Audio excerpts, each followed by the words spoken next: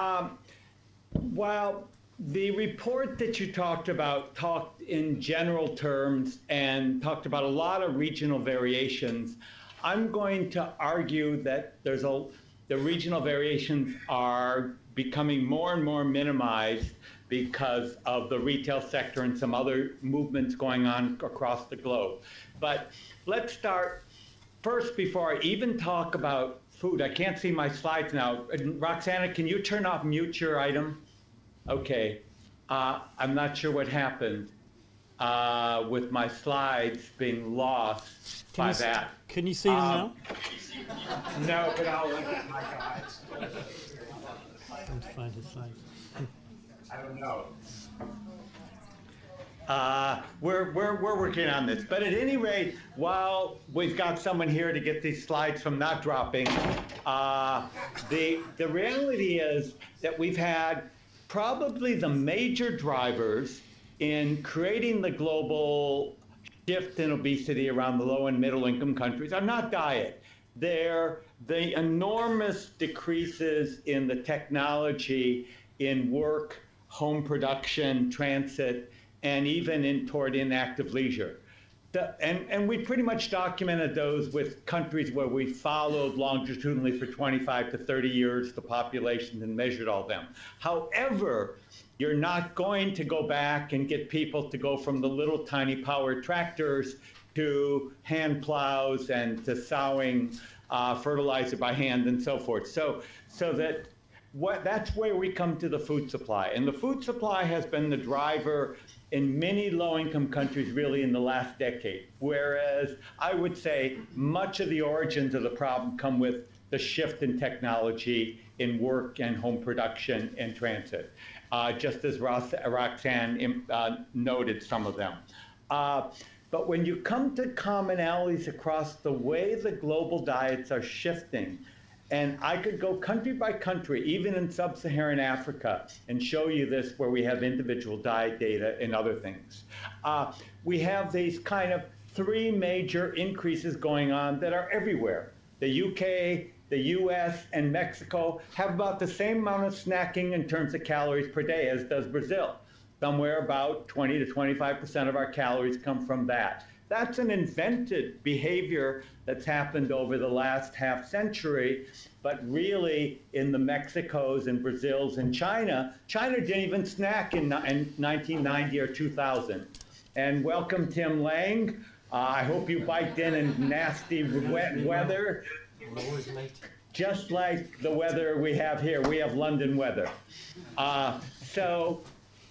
Essentially, aside from the Tim Langs who might bike, public transit has been one of the drivers. Now let's come to these diet shifts again. All of these changes I mentioned in terms of global increases are pretty uniform in the top part. When we go to global decreases, unfortunately, across much of the world, legumes, pulses, beans, whatever we call it, that was a major part of the staple in many cultures, are being lost. Vegetables are being lost. Fruits are varying from country to country in how much are consumed. And we'll come back in South Korea and talk about where South Korea is and where they're going now, which will surprise you a little. But come to the low and middle income world, where they're unique is between the 50s and the 80s, in Europe and the US, we increased significantly our consumption of edible vegetable oils. That has happened in the last 20 years in a much higher basis in Asia, Africa, in particular in the Middle East, and to a lesser extent in Latin America. And so you will have countries in Asia like China where on a per capita basis where we measure at the beginning and end of every day how much oil 20, 30,000 people eat, we'll have 300 to 400 calories of vegetable oil consumed in a day. And we'll have more in Malaysia, Indonesia, and some other countries in Asia, and we'll have equal amounts in a lot of parts of Africa and elsewhere. So vegetable oil and its use is a unique feature in the low-income world and the amount of it that's gone on. That's gone on. It was the cheapest way to improve the quality of the diet. There's lots of organoleptic qualities to it. And that's before it ever reached the modern food supply in terms of processed food. This was food added just as we consume. So now let's go to the next slide. This is taking data like the Imperial College did, around 800,000 women of childbearing age, looking at where they were in the 90s in terms of overweight and underweight, and looking at the annual change in rural areas in the last 15 years or so, in underweight for women of childbearing age and overweight plus obesity. And as you can see, pretty much across rural areas as well as urban areas, you see the same kinds of changes. Now, when I look at preschoolers, which is the only other data we have, and it's a very risky item for looking at undernutrition, the picture is a little different and there's still more undernutrition, but the trends are the same. And the trends are accelerating in rural areas across Africa and Asia, much more than urban areas, so that the speed of change in most of rural Asia in the last decade is far outweighing that of urban Asia. And that's part of where the shift of the burden is going toward the poor. This is just taking you through a whole bunch of countries. And if you looked, you'd see a whole lot of sub-Saharan African countries in there where overweight's going up. It may be tiny yet. In urban areas, it may be 10, 15, 20% overweight. But in rural areas, it may be a lot more. But it's just showing you that there are only a few countries where underweight is going up in women of childbearing age. And if I took out India, which has the last data for India, unfortunately, is 2002, and I had the new data for India, it would be half of that because of the massive public works programs and other things that have gone on in the last 5 or 6 years and go on every time before a new election. But now, let's move to the future. So first, you brought up in your report and you asked me to speak a little about South Korea.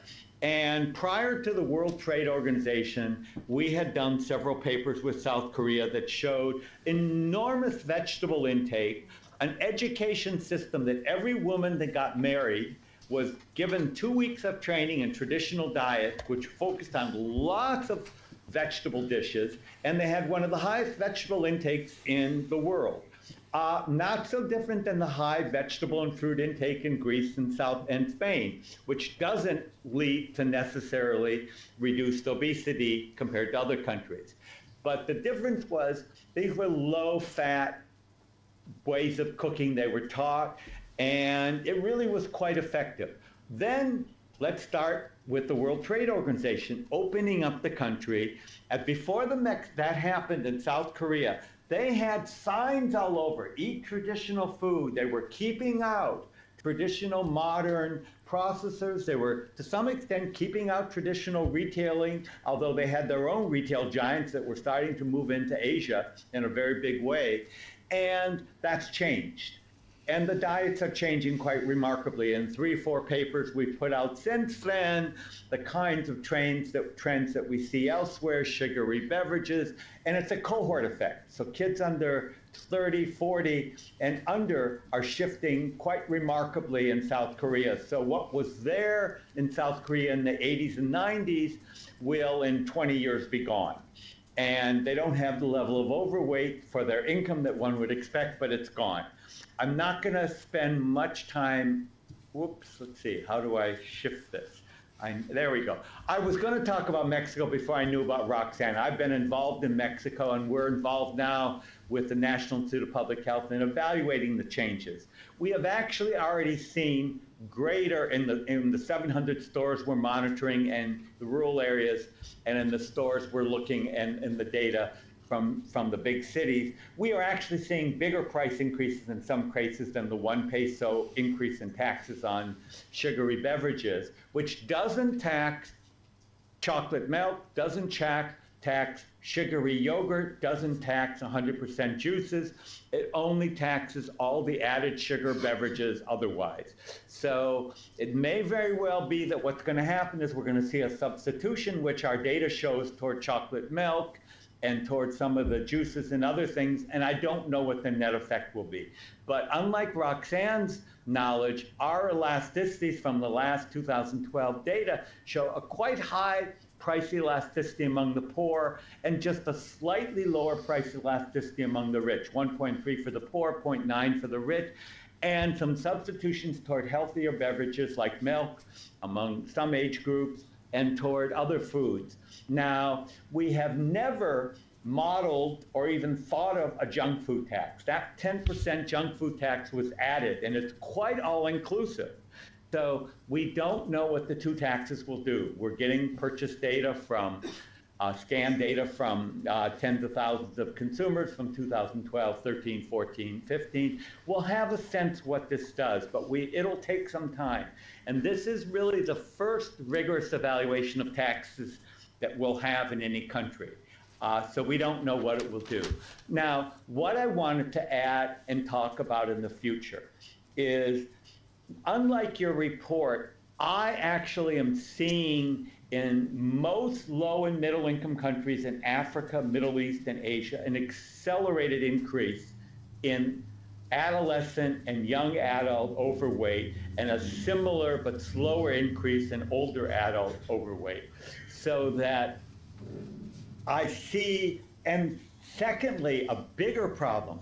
We saw it in Mexico already in some papers we have coming out. We're seeing it in China. We're seeing it elsewhere, is a waist circumference increase that's quite significant and bad because of the cardiometabolic and cancer kind of complexities that come with that fat around the waist and around the liver and the heart. So the problems are even a little worse than Roxana noted, just because partly the genetic proclivity, and that leads to the visceral fat. And that's not just happening in Mexico and all the Andean countries up and down the region, but it's also happening in East Asia and some other regions. So we have a double whammy of both weight going up, but also a lot of it happening in the waist area, which is the most metabolically dangerous component. The second thing is we are now starting to see, Mexico is just one example. If I could go through the Americas and I could go through some other countries I'm working on now, we are going to see the low and middle income countries as the only countries, other than some little taxes in France and the short-lived fat tax and saturated fat tax in Denmark, we are going to see in the next 5 or 6 years a number of other examples of regulatory things going on in a number of countries. Ecuador has already done some things on marketing and media. There's some countries in Asia that are planning some taxes. There's a lot of front-of-the-label PAT profiling going on, getting rid of some claims in some countries. Mexico tried some of that. If we had the old regime, we'd have had a lot more. We don't have a lot because we have a very conservative government in power. So we are starting to begin to see changes. We need to evaluate them. We have no evidence-based data on these large-scale regulatory changes, and will they matter? And until that happens, we are in a very difficult spot of promoting with the development agencies, with the countries, these kinds of changes. So that's a call for rigorous evaluation, serious, for sure.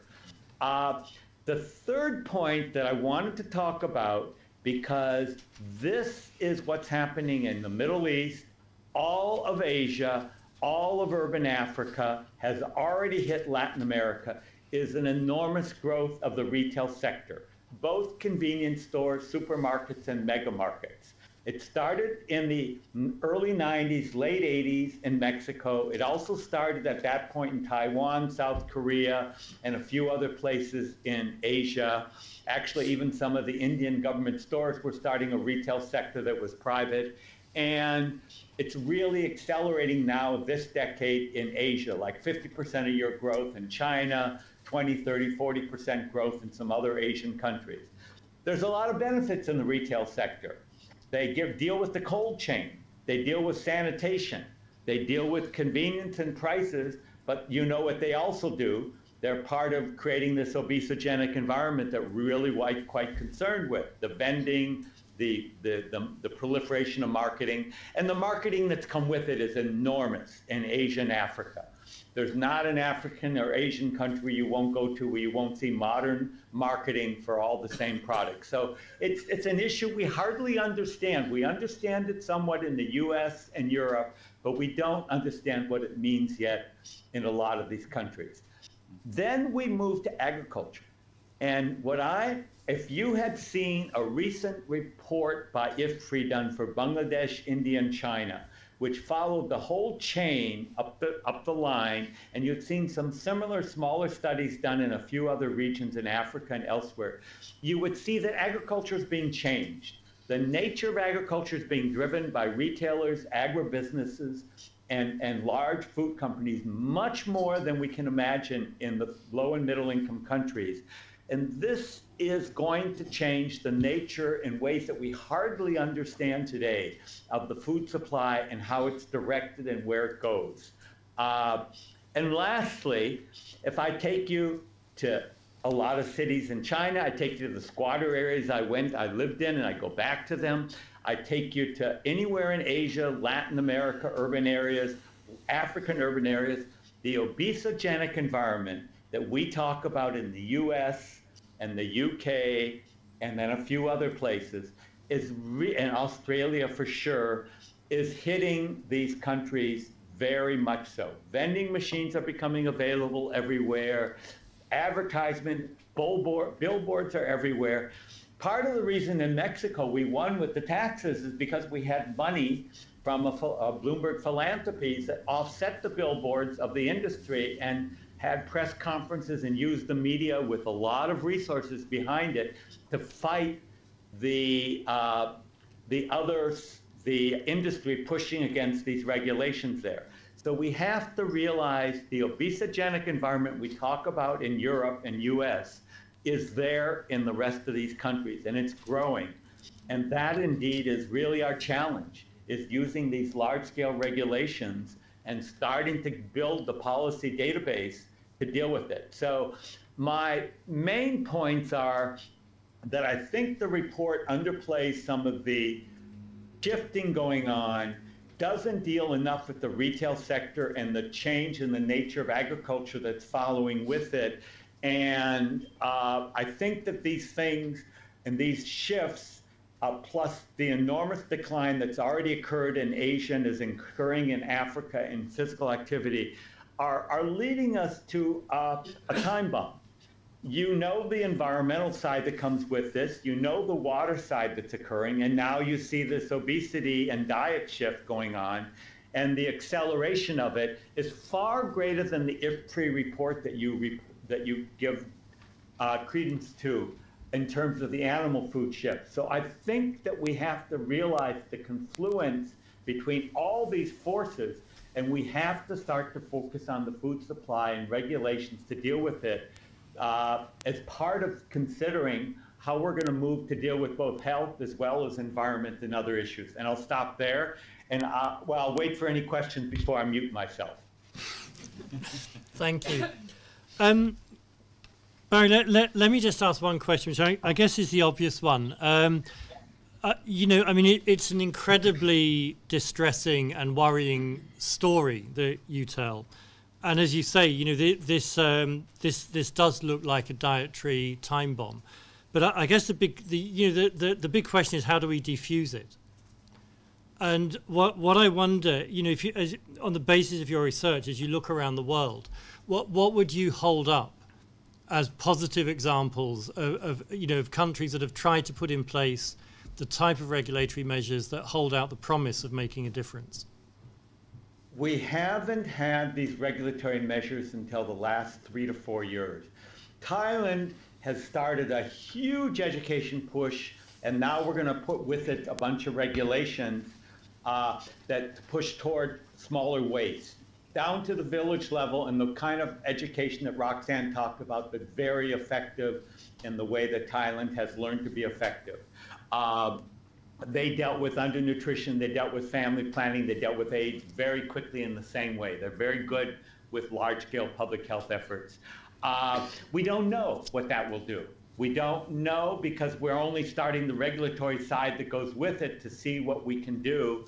We really don't have a good example in a low and middle income country that is holding against this and stopping the shift. Mexico, under the previous president, started a whole lot of things. Roxanne has very talked about that is probably half of which is being gutted by the conservative president right now, some of which is happening, like these taxes, but a lot of the other changes they really wanted are not occurring.